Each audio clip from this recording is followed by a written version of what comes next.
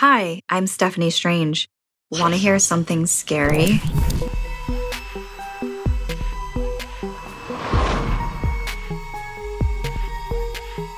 Hey Strangelings! I hope you all had a great start to the new year. You're excited for 2024, and we're starting off right with a compilation, so enjoy.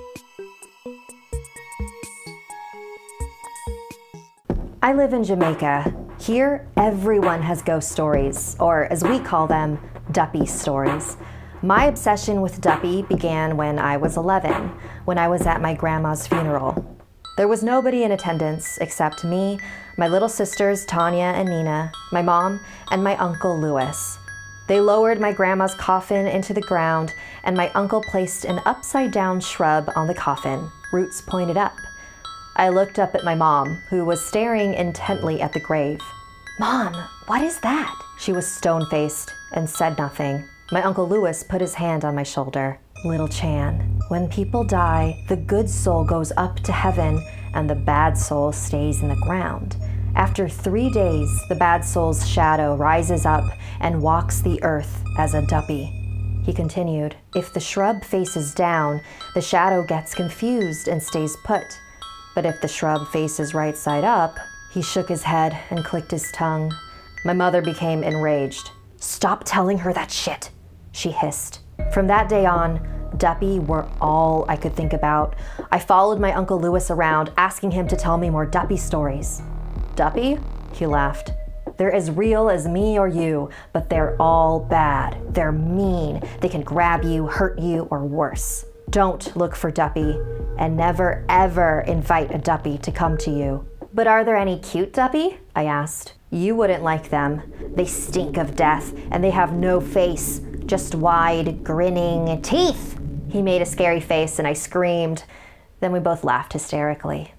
The next day, I skipped through the graveyard carrying a basket of flowers and placed them one by one in front of 13 tombstones.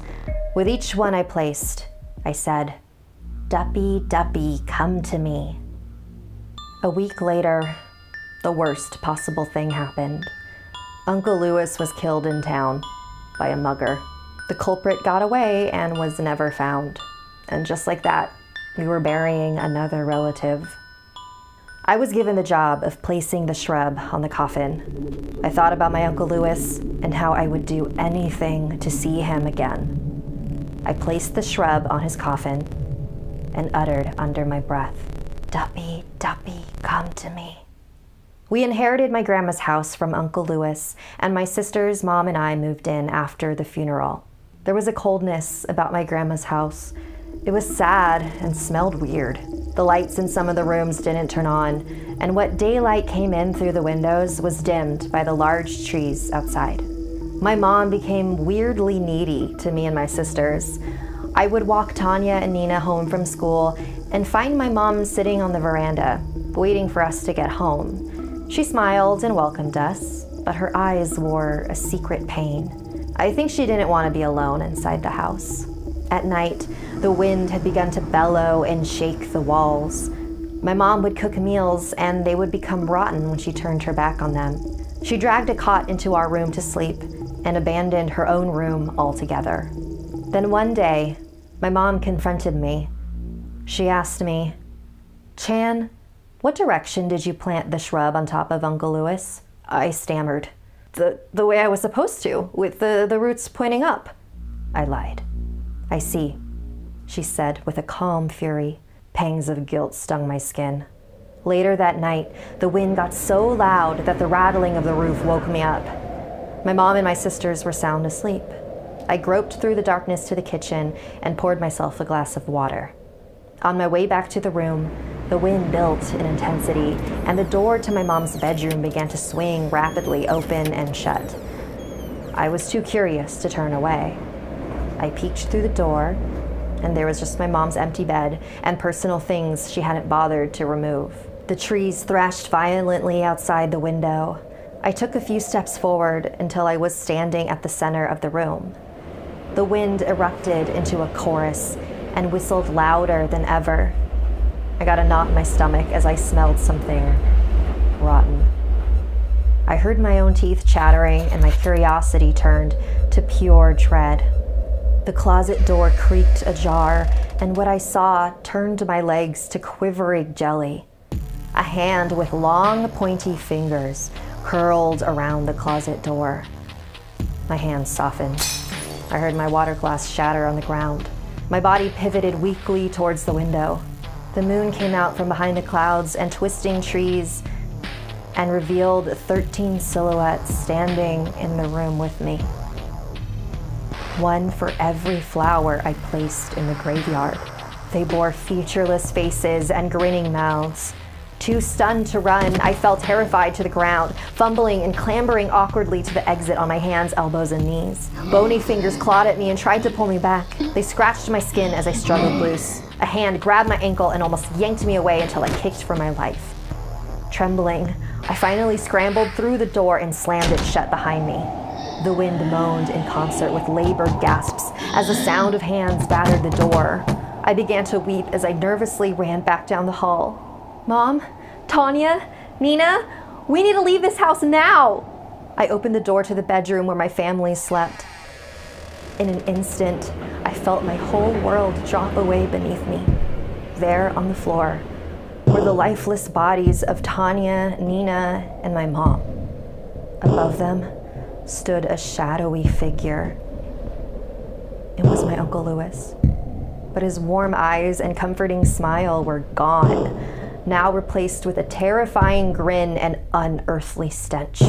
He stepped towards me and said, Duppy, Duppy, come to me.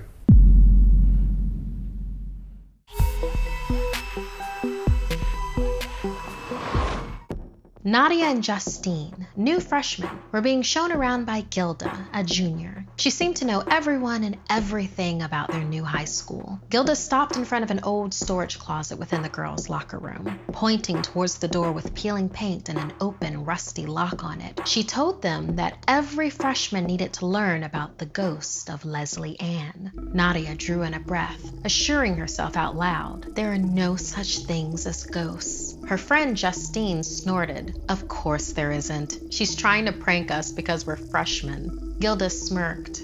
You can believe whatever you want to believe, she said, but don't be surprised when you see Leslie Ann. She wants to be best friends forever. She's friends with the ones who mean it and punishes those that don't. It's why she still haunts the school halls. Gilda continued, saying that when Leslie Ann was a freshman, she tried to get in with a really tight clique. The group of teenagers humored Leslie Ann's earnest gesture of friendship, but really, they'd roll their eyes behind her back. On the Friday before spring break, they asked Leslie Ann to join in a game of hide-and-seek after school. Leslie Ann probably thought it was weird since that's more of a kid's game, but she was just glad to be included. When the game began, Leslie Ann ran off to look for the perfect hiding place. They waited for her to leave and then, laughing, went the other direction. They didn't give it another thought, sure that she'd figure out the prank when nobody came to find her. Meanwhile, Leslie Ann stumbled across the gym storage closet and hid inside. What she didn't know was that the gym closet often got stuck shut and needed somebody else to open it from the outside. Leslie Ann was trapped in that closet for all of spring break, and that's where she died, alone in that closet. When school resumed, the stench of her corpse lingered for months, even after attempts to scrub the closet clean. Afterwards, the clique began to see Leslie Ann in their dreams. She would follow them around the school until she drove them crazy and made them beg for her friendship. They say that if Leslie Ann sees you and likes you, agree to be her friend. Otherwise, you'll be like the one person from the clique who didn't and was punished. Nadia was captivated. How were they punished? Gilda opened the closet door. Leslie Ann's ghost dragged her into the closet and strangled her. At that moment, the bell rang. Nadia screamed. Justine had grabbed her. Sorry, she said. Don't worry, it's only a story. Sometime later, Nadia sat alone in study hall. She felt herself dozing off in front of her textbook when she heard a girl's voice next to her. I'm new here. Mind if I study with you? It said softly. Nadia looked over and saw an emaciated girl. Her flesh looked waxen and rotting. Sunken eyes peered back at her as the girl said, "I'm Leslie Ann. Be my friend." Nadia knocked over her chair, running away and into the hall. "Don't leave me. Be my friend." Leslie Ann called after her, her voice following her through the halls. As she ran, Nadia heard banging on the hall walls, all around her, getting louder and louder, like someone was in the walls trying to claw out. "Help," the voice called. "Don't leave me. Help me. Somebody." Nadia jolted awake, panicked. She was still in study hall. It was just a dream. Maybe Justine was right. She was such an easy mark for a scary story. It was time to grow up and stop scaring herself. That night, as Justine was dreaming, she found herself in the school halls. "Want to play with me?" she heard a voice ask. "No, I'm going home," Justine snapped. The voice got nearer. "Let's play a game. Be my friend." Determined to make it to the front doors, Justine started running as the mysterious voice began counting down. 3, 2, 1. Ready or not, here I come. No matter how fast she ran, the distance stretched. Finally, she reached the doors and pushed them open to find the decaying cadaver of Leslie Ann reaching for her. "You're it." When the girls arrived at school the next morning, Justine grabbed Nadia and they immediately went looking for Gilda. They found her in the locker room. Justine yelled at her. "Why did you tell us about the ghost of Leslie Ann? I had terrible nightmares last night." Gilda reminded them they had to promise to be friends forever. The dreams would not stop until they did. Justine didn't even question it. She walked to the door, knocked, and spoke. "Leslie Ann, I'm sorry I ran away from you. I'll be your friend." This time Nadia laughed. "Wait, what? But you said it was all just a prank." Justine sighed. "Just do it. I don't want us to be haunted, please." Making a face at Gilda and Justine, Nadia rapped lightly on the door. "Forgive me, Leslie Ann. Let's be friends." Justine noticed Nadia's fingers crossed behind her back. She looked at her friend, disappointed. "You didn't mean it." "Of course I didn't, Justine. There are no such things as ghosts, and I don't want the both of you laughing at me again. You're trying to prank me, and this isn't funny." Nadia was on the verge of tears. As Justine and Gilda started to argue with her, the three girls didn't notice as the closet door slowly opened behind her. Two hands appeared out of the darkness and wrapped around Nadia's neck, yanking her into the closet and slamming the door shut. When they were finally able to pry the storage closet open, Nadia was curled up on the closet floor, bruise marks on her neck. Her eyes stared blankly as she whispered over and over again, "Leslie Ann, we're best friends forever. Best friends forever. Best friends forever."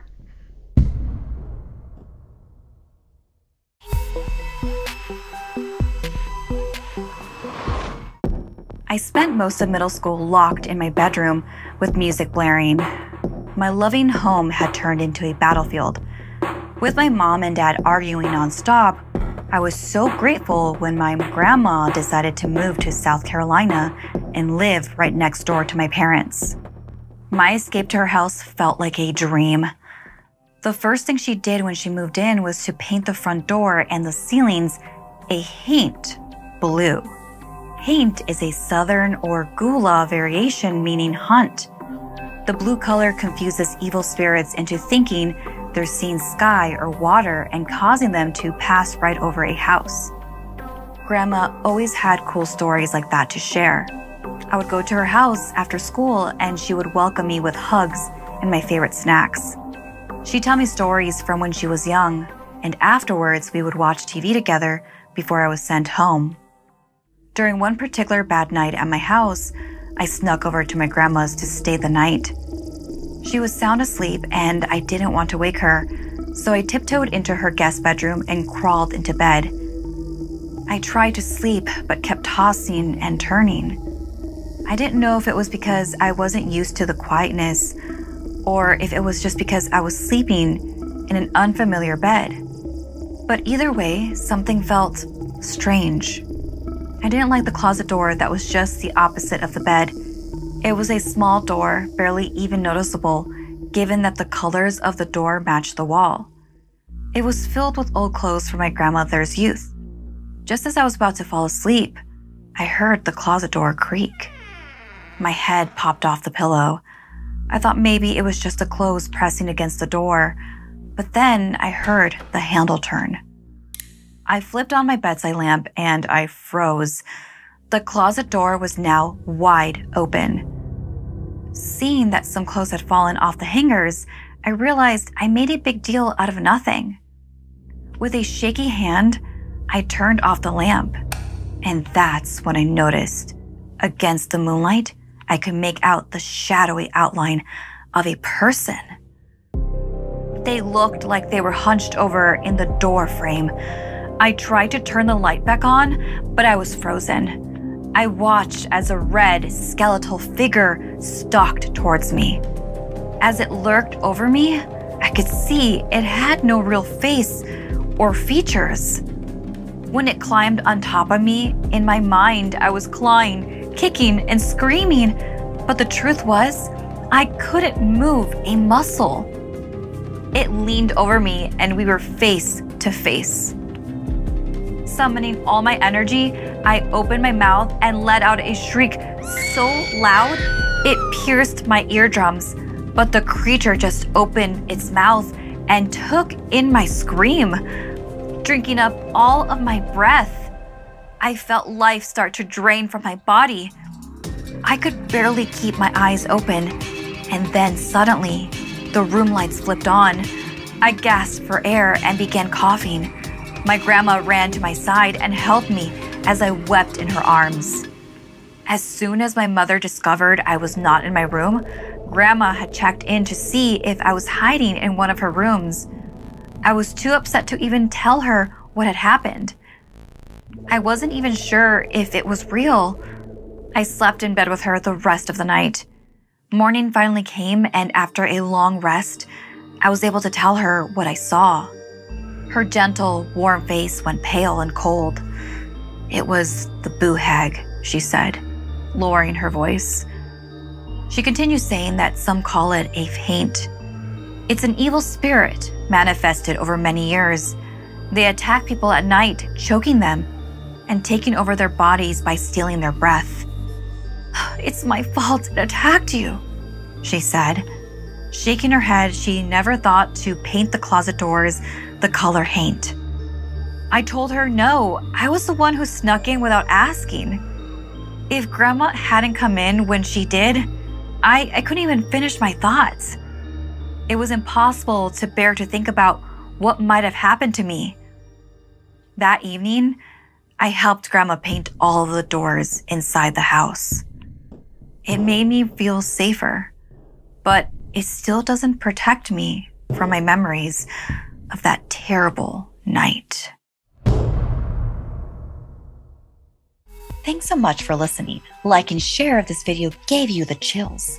And don't forget to subscribe and turn on the bell for notifications. See you next time.